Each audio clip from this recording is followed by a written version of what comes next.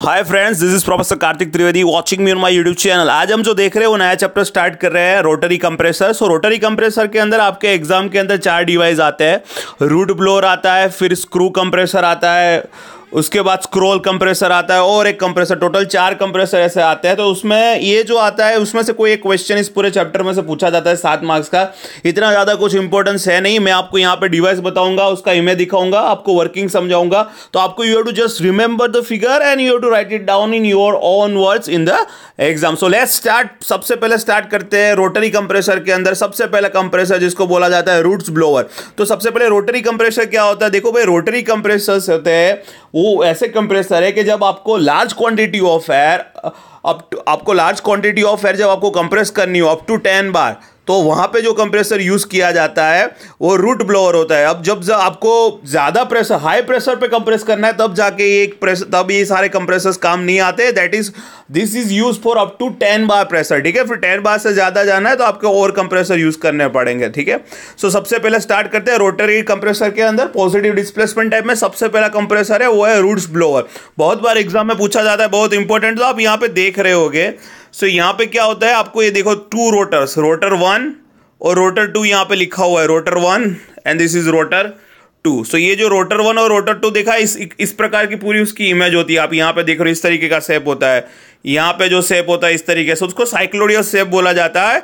और ये जो चीज है उसको रोटर भी बोला जाता है, कई कई बुक में इसको लोब भी बोलते हैं, LOBE, लोब ऐसा भी बोला जाता है। सो एक ही चीज है, अब उसको चाहे रोटर बोलो या फिर लोब बोलो, साइक्लोइडल शेप के होते हैं। अब दूसरी एक चीज ये भी सोचनी है आपको कि दोनों अलग अलग डायरेक्शन में घूमते हैं। जैसे कि रोटर 1 अगर इस तरीके से क्लॉकवाइज में घूमेगा तो रोटर 2 की डायरेक्शन एंटी क्लॉकवाइज होती है। सो तो दोनों रोटर होते हैं वो ऑपोजिट डायरेक्शन में मोशन करते हैं। ठीक है, दूसरी चीज, एक घूमते कैसे है? तो सबसे पहले कोई भी एक रोटर होता है उसको कनेक्ट किया जाता है इलेक्ट्रिक मोटर से। मान लो कि यहाँ पे लेट अस एज्यूम कि रोटर 1 को हमने कनेक्ट किया इलेक्ट्रिक मोटर से। सो इलेक्ट्रिक मोटर के थ्रू रोटर 1 को मोशन मिलेगी। अब रोटर 1 को जो मोशन मिल रही है वो मोशन किसको ट्रांसमिट करेगा? रोटर 2 को, with the help of what? Gear drive. With the help of what? Gear drive. So gear drive की मदद से अगर रोटर 1 घूमेगा तो रोटर 2 भी घूमता है। ठीक है, सो किसी भी एक रोटर को आप इलेक्ट्रिक मोटर के थ्रू पावर दे सकते हैं। अब दूसरी चीज, यहां पे जो सक्शन होता है, तो यहां पे क्या होता है कि जैसे इसका गोल रोटेशन घूमना स्टार्ट हो जाता है तो क्या होता है कि एक जगह पे ये वैक्यूम क्रिएट करता है।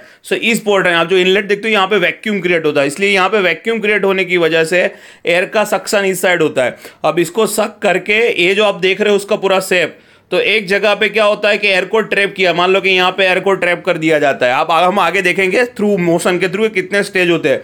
फिर उसको डिस्चार्ज किया जाता है यहाँ बाहर डिस्चार्ज वाल से। अब यहाँ पे जो डिस्चार्ज होता है उसका जो प्रेशर होता है that is more than atmospheric होता है। सो सक्शन होता है लेस देन एटमोस्फेरिक में और डिस्चार्ज होता है मोर देन एटमोस्फेरिक में। ठीक है, तो ये चीज आपको याद रखने की जरूरत है। तो इस तरीके से पूरा काम करता है। तो चलो अब सबसे पहले देखते हैं कि यहाँ पे फर्स्ट स्टेज देखते हैं। देखिए, तो यहाँ पे हम सबसे पहले फर्स्ट स्टेज देखते हैं। तो फर्स्ट स्टेज में क्या होता है, let's see what is there in the first stage.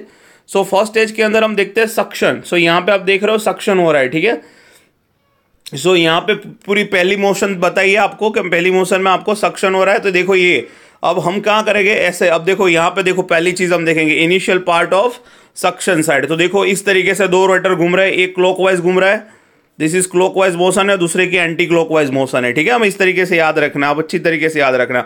अब देखो यहाँ पे स्पेस क्रिएट हुआ है, ये जो देख रहे हो यहाँ पे स्पेस क्रिएट हुआ है, तो उस जगह पे क्या होगा? सक्शन होगा। गैस का सक्शन होगा या एयर का सक्शन होगा, आपने जो भी फ्लूइड वहां पे रखा है उसका सक्शन होगा। सो यहाँ पे इस साइड पे सक्शन, तो ये जो आपको लाइन वाला पार्ट दिखा रहा है वो बता रहा है कि एयर यहाँ पे सक्शन हुआ एयर का इतना। अब देखो ये किस तरीके से चलेगा पूरा याद रखो। एक clockwise rotor 1, rotor 2 anti clockwise. तो अब आप ही इमेजिन करो, आप अपने दिमाग में सोचो अब कैसा घुमा होगा। तो ये एक स्टेप ऐसे घूमेगा दूसरे स्टेज में और ये एक स्टेप इस साइड। तो देखो अब सेकंड पार्ट देखो, आप यहाँ पे इसी जगह पे देखो, ये थोड़ा घुमा तो ये किस तरीके से हुआ, ये हुआ कुछ इस तरीके से, ये यहाँ पे घुमा और ये यहाँ पे घुमा। देखो ये पोजीशन और ये पोजीशन कंपेयर करो आप, और ये पोजीशन और ये पोजीशन कंपेयर करो आप, समझ में आ रहा है? तो अब देखो पहले एयर का इतना स्पेस था, अभी थोड़ा बढ़ के इतना हो गया। तो अभी सक्शन चल ही रहा है। सक्शन कब तक चलेगा?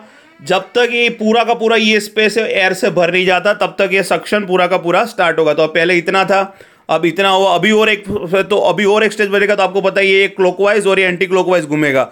तो किस तरीके से होगा, देखो ये आ गया।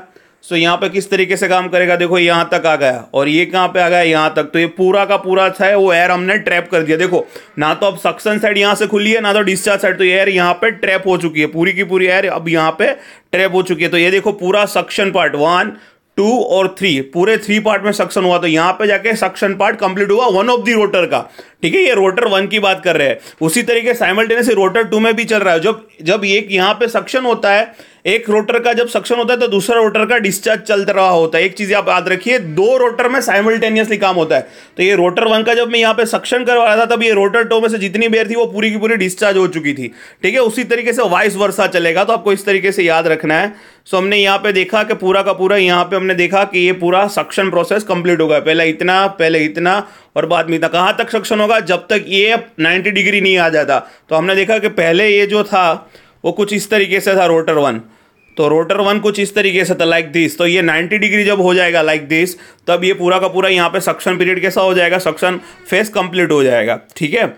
अब आगे बढ़ते हैं। अब क्या होगा, सक्शन फेज खत्म होगा, अब ये पूरी सारी एयर ट्रैप हो गया। अभी कंप्रेस होने की यहाँ से डिलीवरी फेज चालू हो जाएगा। तो देखते हैं डिलीवरी फेज, ठीक है। अब देखो फिर से मैंने आपको बताया था कैसा होगा, क्लॉकवाइज घूमेगा, ये एंटी क्लॉकवाइज घूमेगा। सोचिए इस तरीके से आ गया और एक स्टेप थोड़ा आगे चला जाएगा, ठीक है। तो आप देख रहे हो यहाँ पे किस तरीके से हुआ, ठीक है। तो ये इतना घुमा। तो देखो अब यहाँ से एयर जो थी अब बाहर होना, तो यहाँ से अब डिस्चार्ज प्रोसेस स्टार्ट हो गई है, ठीक है। कब तक डिस्चार्ज प्रोसेस स्टार्ट हो जाएगी, जब तक ये पूरा का पूरा ये जो चीज़ है वो यहाँ पे नहीं आ जाता। यहाँ पे पूरा खाली हो जाना चाहिए, यहाँ पे जितनी भी पूरी एयर है वो खाली, तब डिस्चार्ज हो रहा है। अब यहाँ से सारी एयर जो डिस्चार्ज हुई यानी जो कंप्रेस हुई उसका प्रेशर बढ़ के अब बाहर हो रहा है, ठीक है। अभी नेक्स्ट स्टेज देखते हैं। सो इसी तरीके से देखो अब यहाँ पे मैंने 1-2 स्टेज अब नहीं लाया हो, क्योंकि आप समझ गए होगे कब किस तरीके से काम करेगा, ठीक है। सो अब मैंने यहाँ पे 1-2 स्टेज और अब ऐसा एज्यूम करते जाओ, ये आगे बढ़ेगा। तो एक चीज कब ये पूरा खाली हो जाएगा, जब ये चीज है ये घूम के कुछ इस तरीके से आ जाएगी, इस तरीके से हो जाएगी। सो यहाँ पे जो पूरा का पूरा एयर था वो कहाँ निकल गया, बाहर। तो ये डिस्चार्ज प्रोसेस कैसा हो गया, कंप्लीट हो गया, ठीक है। सो यहाँ से पूरा का पूरा एक डिस्चार्ज प्रोसेस है वन ऑफ द रोटर का कैसा हो गया, कंप्लीट हो गया। अब देखो यहाँ पे डिस्चार्ज हो गया, ठीक है। देखो अब यहाँ से पूरा का पूरा डिस्चार्ज हो गया, आपको समझ में आ रहा है। सो अब क्या होगा कि ये डिस्चार्ज हो गया, तो अब यहाँ से क्या स्टार्ट होगा, अब यहाँ से सक्शन होना स्टार्ट होगा, दूसरे चीज का यहाँ से सक्शन होना स्टार्ट होगा। उसी तरीके से फिर जब एक का डिस्चार्ज हो रहा होता है तब दूसरे का क्या होता है, सक्शन होता है, ठीक है। तो साइमल्टेनियसली पूरी की पूरी चीज काम कर रही होती है। तो आपको बस एक ही चीज दोहराना है, मैं आपको फिर से रिपीट करूंगा, ये आप अपने दिमाग में सोचते जाइए किस तरीके से पूरा काम करता है, ठीक है। तो आपको इस तरीके से सोचना है कि एक क्लॉकवाइज घूमता है, दूसरा एंटी क्लॉकवाइज, अपने इस तरीके से आप इमेजिन करते रहिए और आगे बढ़ते रहिए, ठीक है। तो इसी तरीके से आपको ये पूरा का पूरा प्रोसेस आपको समझ में आ जाएगा। ये कोई बहुत बड़ी चीज़ नहीं होती है, वेरी इजी टॉपिक है, तो आपको समझ में आ गया। तो this is how the whole the root blower will work. I think आपको लेक्चर पसंद आया हो, इसको पसंद आया तो आपको लाइक करें, शेयर करें, सब्सक्राइब करें।